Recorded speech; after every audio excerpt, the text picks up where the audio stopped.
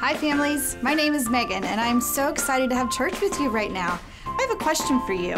What do you worry about? Yeah, maybe worry about what you'll eat for lunch, or maybe you have something that hurts that it just won't heal. We all worry about so many different things. Thanks for sharing your answers.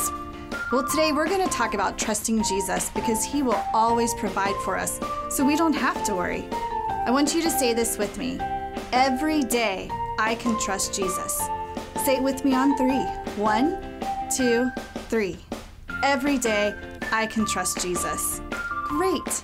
Now I want you to stand up and get ready because we are going to worship.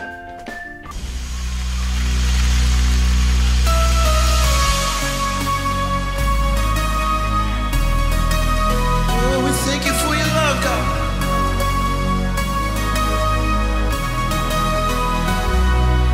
I'm leaning on the everlasting arms that placed me on the rock that stands, and I hold true to the one who breaks my fall and lifts me time and time again. Come on. Oh my God, so good. You never give up. You never give up on me. Oh, what joy I found because of your love, because of your love for me. Oh my God, so good. You never give up. You never give up on me. Oh, what joy I found because of your love, because of your love for me.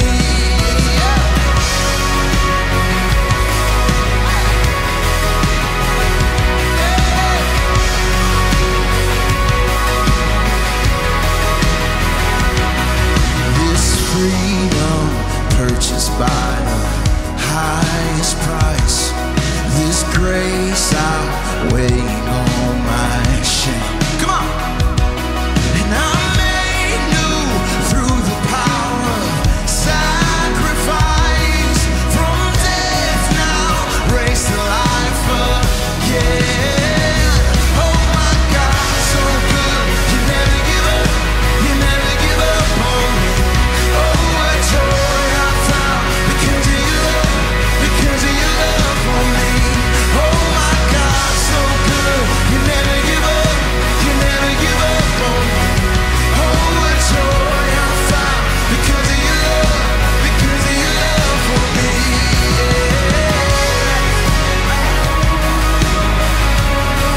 It's your love sets me free.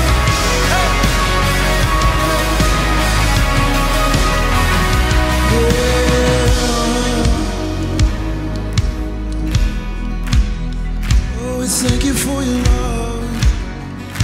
Yeah. I'm not a slave to sin, so I'm singing. You are good. Buried with Christ to rise in your freedom. You are good. When you make a promise, Jesus, you keep it. Yes, you are good. So I praise your name as long as I'm breathing. Yes, you are. Come on! And I'm not a slave to sin, so I'm singing. You are good. Buried with Christ to rise in your freedom. You are good. When you make a promise, Jesus, you keep it. You are good. So I praise your name as long as I'm breathing. 'Cause you are good. Oh my God, so good. You never give up. You never give up on me. Oh, what joy I found because of your love for me. Oh my God, so good. You never give up. You never give up on me. Oh, what joy I found because of your love for me.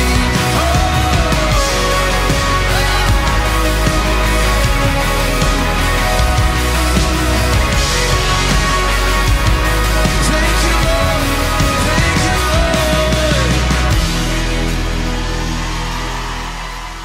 In Luke 9:23, Jesus says that whoever wants to be my disciple must deny themselves, pick up their crosses daily, and to follow me. Jesus calls us to follow him with our whole hearts, our whole lives. And being a follower of Christ isn't always easy. But worship is a great opportunity where we can ask God for his help in this, so that whether we feel like worshiping or not, he gives us the strength to do that. And we can push aside all the struggles that we might be facing with our friends or with our family, and we can be in the presence of God. So let's do that now as we worship him together.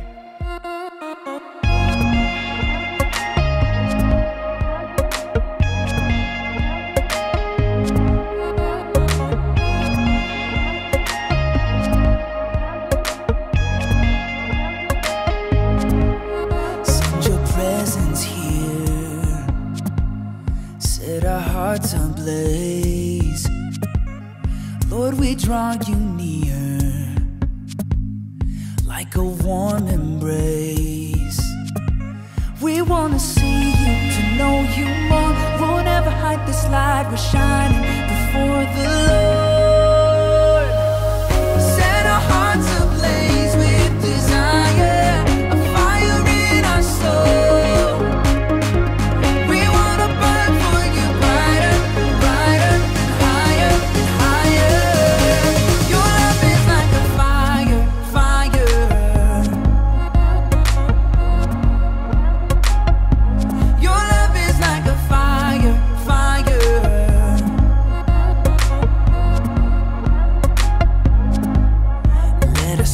Ignite in a song of praise.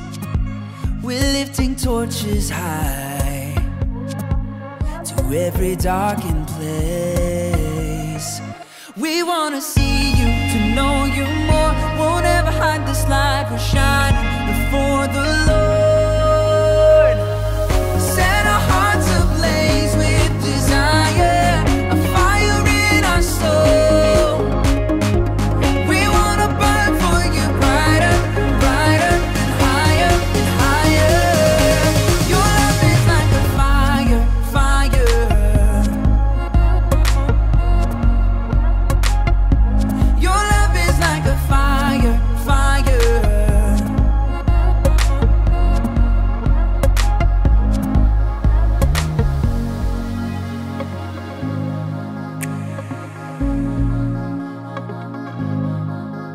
Overwhelming, all-consuming. Lord, your love is a fire inside of me. There's nothing I'm wanting more than this one thing, to feel your love like a fire inside of me. We want to see you, to know you more. We'll never hide this light, we're shining before the Lord.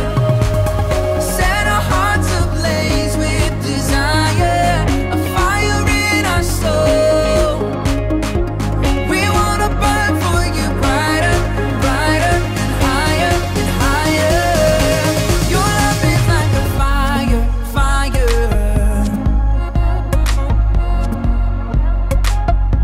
Your love is like a fire, fire.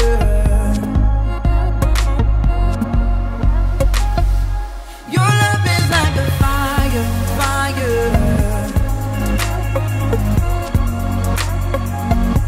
Your love is like a fire, fire.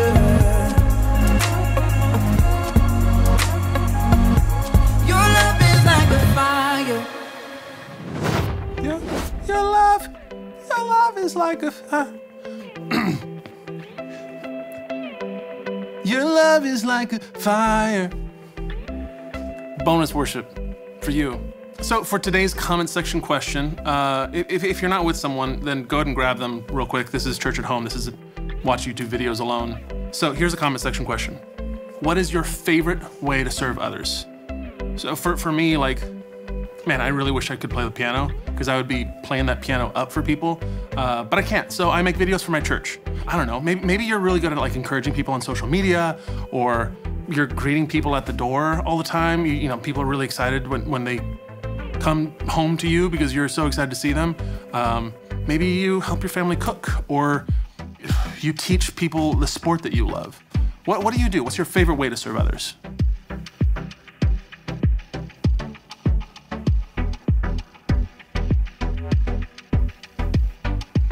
think this room might need to be swept. I'll do that later.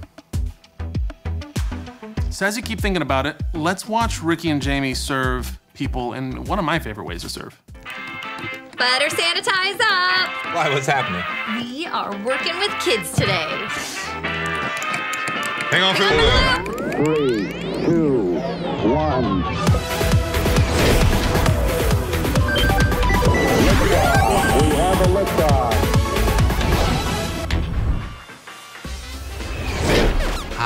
I'm Ricky. I'm Jamie. And every once in a while, we like to take a break from doing challenges and contribute some time to helping others. We heard that a daycare needs help wrangling some kids, and we're so good at that. So kids, generosity is when you are sharing. It's important to be generous even when nobody's looking or paying attention. Yeah. I'm looking forward to it. While we go see how we can contribute, you guys check this out.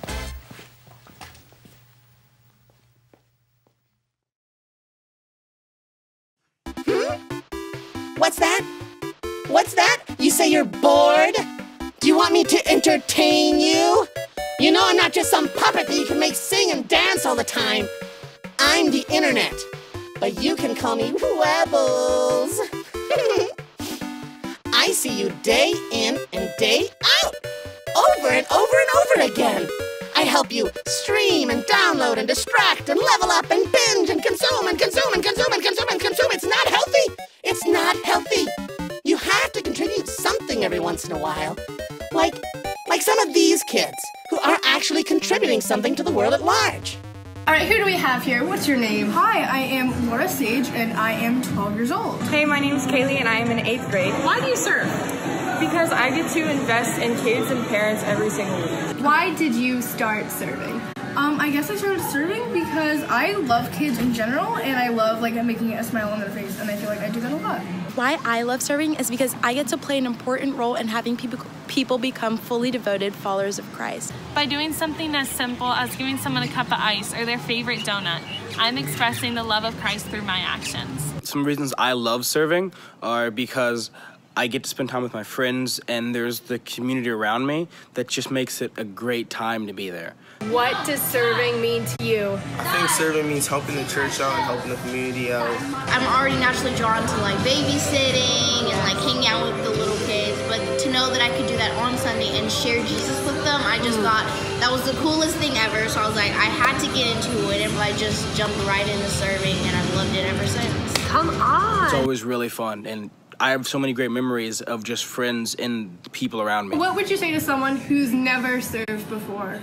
I would say that they need to start now because it's so much fun, honestly. You should serve because it's so important to do something so small that makes such a big difference. I'm playing an important role in them committing their life to Christ. This place has become my family. It's my community. I feel safe there.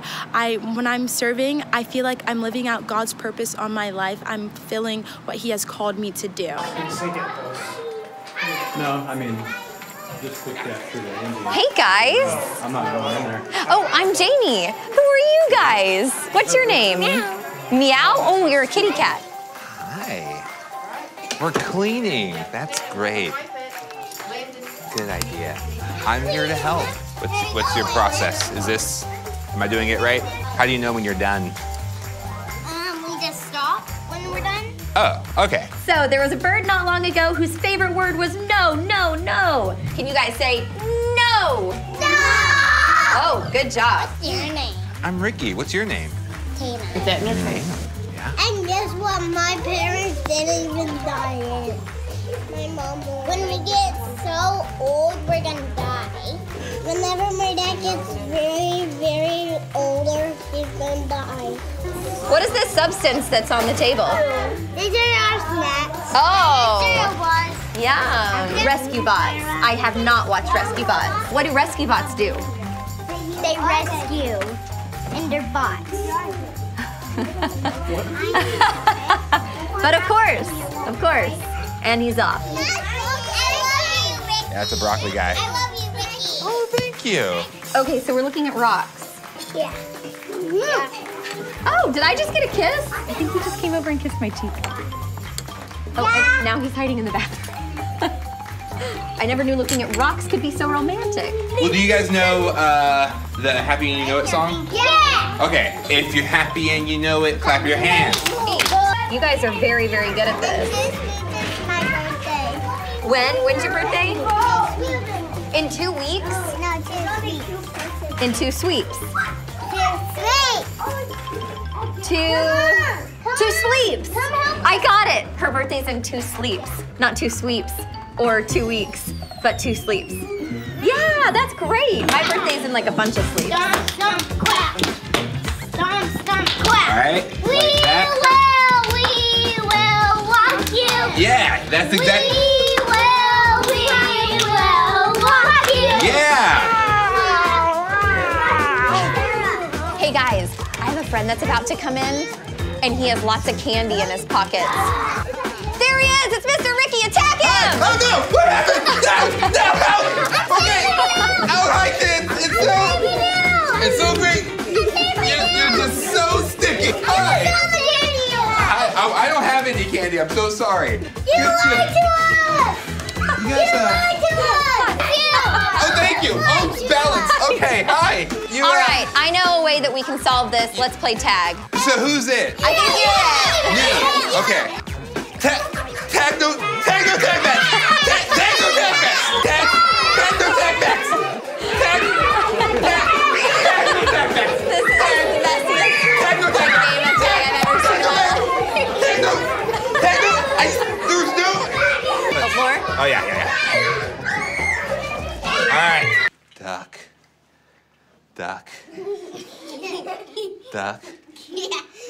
Goose.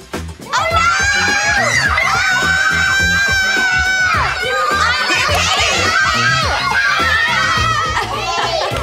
This is pretty fun, huh? We have had so much fun hanging out with you guys today, but we have to go wash our hands. Thank you, Mr. Ricky! You're welcome! Thank you, Mr. Ricky! You're welcome. You're welcome! Thanks for having us! Welcome. All right, bye everybody. Bye, guys! Bye! Bye, thanks for having us! So that's how we serve, but let's take a look at an example from the Global Church. Hi, my name is Zeke Vargas and welcome to my church. I'm in Kingdom City, KL right now, but we have heaps of campuses around the world. In Australia, Cambodia, Singapore, Dubai, Botswana, London, Penang, KK, JB, Ipoh, and Zambia. All of our campuses around the world are very unique and different, but one thing we all have in common is that we all love our God. One of the ways we express this is through serving. This is our amazing welcome team. They make everyone feel at home. They set up the chairs for our services to happen. This is our coffee team. They keep our teams awake. This is the amazing car park team. This is the team that directs all the cars safely to church. This is the amazing Mandarin translation team that translate the word of God from English into Mandarin for all those people who do not know how to speak English in our church to Mandarin so they understand more. This is our amazing kids ministry for ages 1 to 12 when we take them on a journey on learning more about God. This is where our church worships God. This is our amazing production team. They make everything look good and sound good. This is the live stream room, and this is where the magic happens. So we can put the same message online and around the world. This is the New Christians team.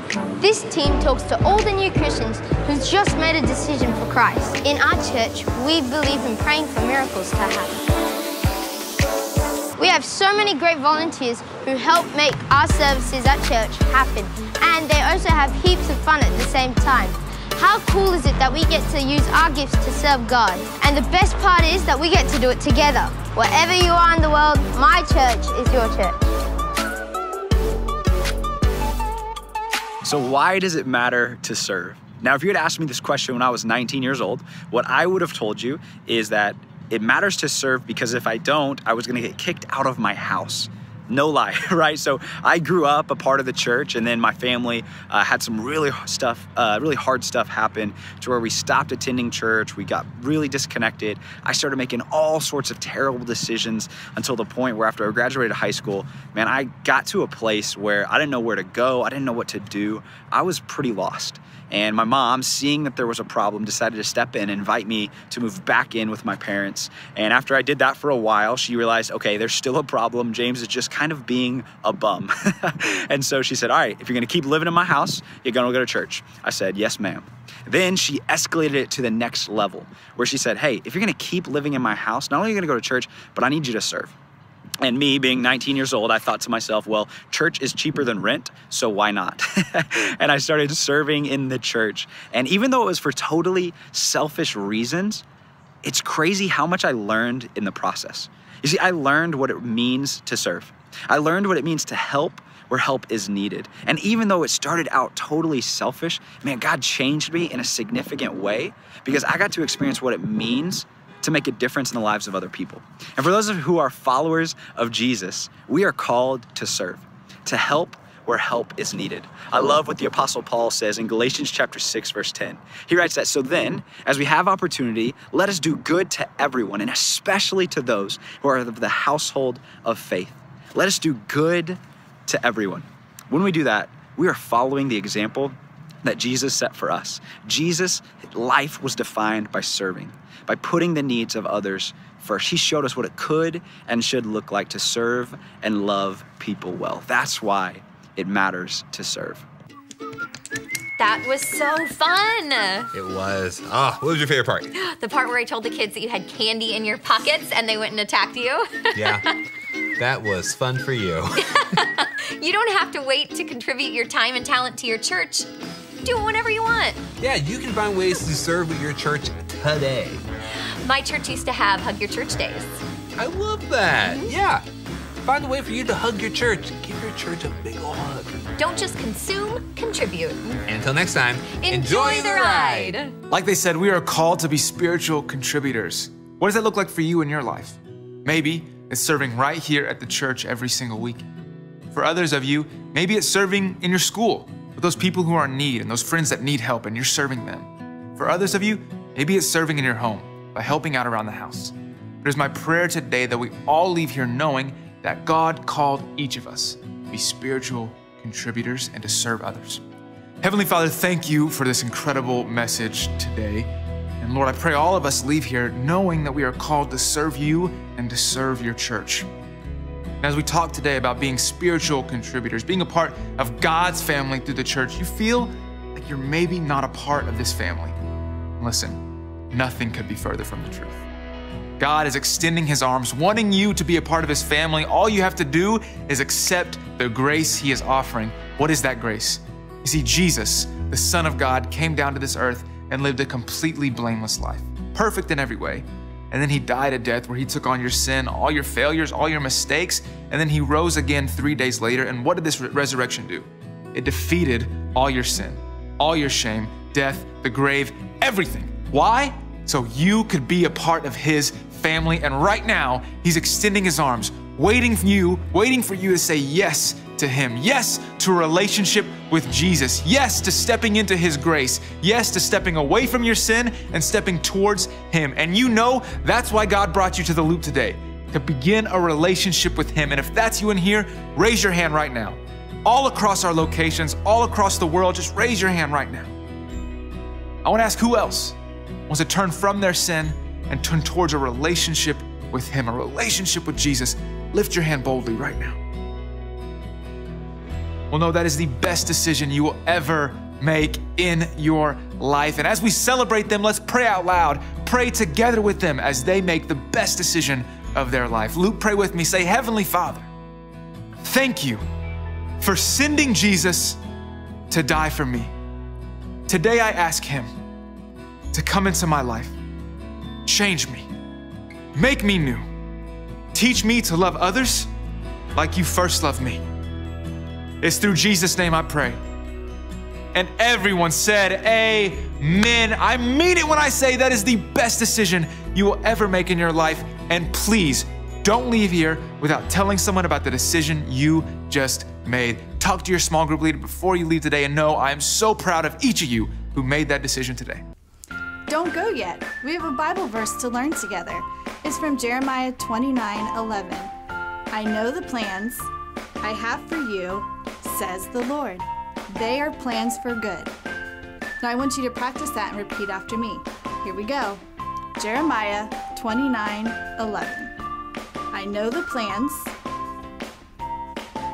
I have for you, says the Lord. They are plans for good. Awesome. We can trust every day that God's plans for us are good, even when bad things are happening all around us. Well, I had so much fun at church with you today. On the next screen, you'll see some discussion questions. So when they pop up, just pause the video and have a little chat with your family. See you next time.